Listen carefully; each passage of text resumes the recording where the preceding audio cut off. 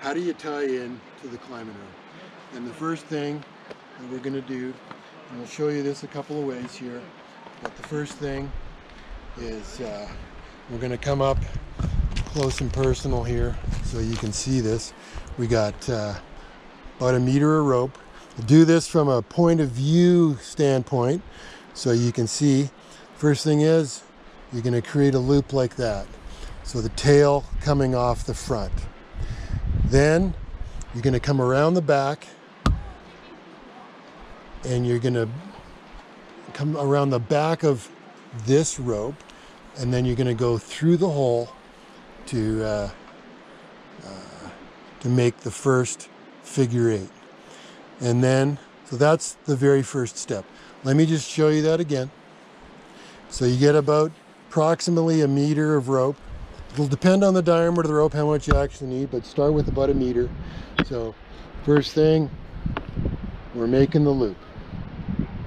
We're going to go around in behind, and we're going to go back through. That's the very first step. The next step, and I'm going to step away from the point of view and show you here from close up from the side.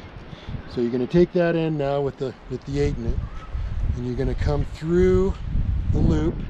So make sure you're coming, the little keeper here, you're going through the hole in the bottom one, and you're going through the hole in the top one. You're going to suck the knot in quite close to the harness, and then you're going to follow this one back around through. So you're going to follow this rope around. So keep them, you know, you're essentially making them parallel.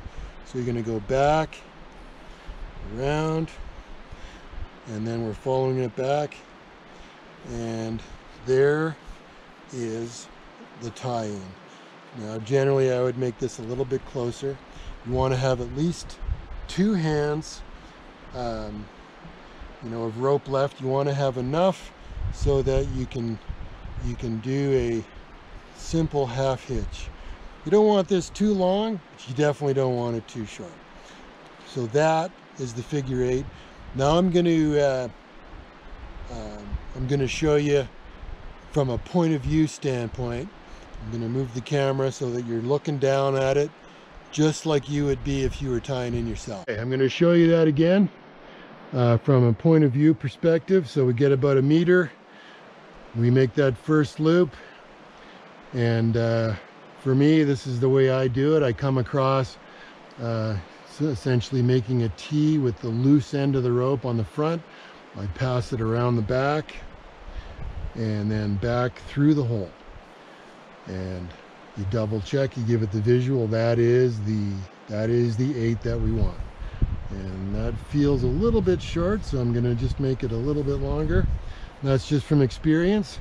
And then here we're coming through the harness, through both loops, and we're going to keep the knot, you know, quite close to the loops, and we're going to follow it back through and snug it up, you know, fairly close. And then again, we're just going to follow it back around. So we're threading it through, around, through, and there we go. And I've got, you know, over 3 hands. Maybe that's a little long, but I can actually do almost a full fisherman's just to snug it up. So before we leave here, it's one of those things, just want to mention, this is a critical safety element for you and for your partners. You need to stress test this. So I would personally you know, get this, and you have to learn this at the climbing gym. You got to pass the knot test at the gym, but there are people that make mistakes. Even, you know, experienced climbers who've been climbing 20, 30, 40, even 50 years, you know, they'll be at the gym, they're doing their knot, they're having a conversation, which is always common, and chat, hey, what about that route? And somebody will say, hey Bob, and then they'll look away have a conversation for 5 minutes and go, hey, I'm ready. And then they'll, even on a top rope or on lead, they'll climb up and their knot isn't finished. And of course they get to the top, they go to lower off and the knot comes undone. So my advice is, don't let yourself get distracted. Take your knot to completion. This is a critical element, and beginners and experienced people have been hurt and killed by getting interrupted by their knot. And you want to, you know, and if you see someone, like, check your buddy so that before you start climbing, hey, check my knot. And you know what, I've missed a loop on even in the last 2 years, I've missed one of these loops, and my buddy went, hey Steve, you're only through one loop. Oh shit. So, you know, it's one of those things. Double check, triple check before you start climbing. Check your friends. This is absolutely critical. It needs to be stress tested.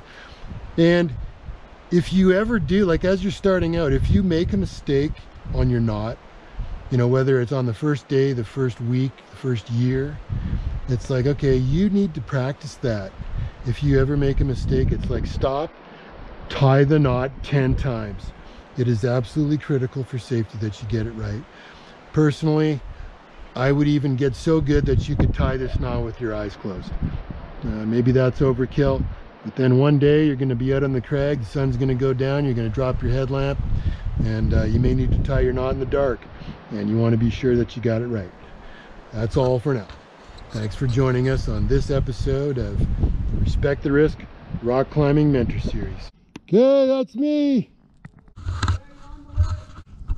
Okay, just give me a sec. Okay, I'm gonna take the opportunity here to just do a figure 8. So you take about 1 meter of rope.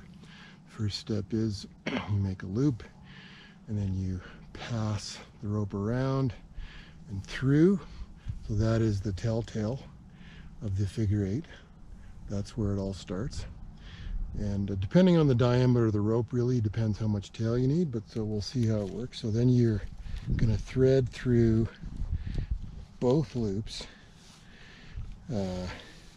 of your harness, bring the knot close, and then we're gonna follow the knot back through and around, keeping it snug to your harness.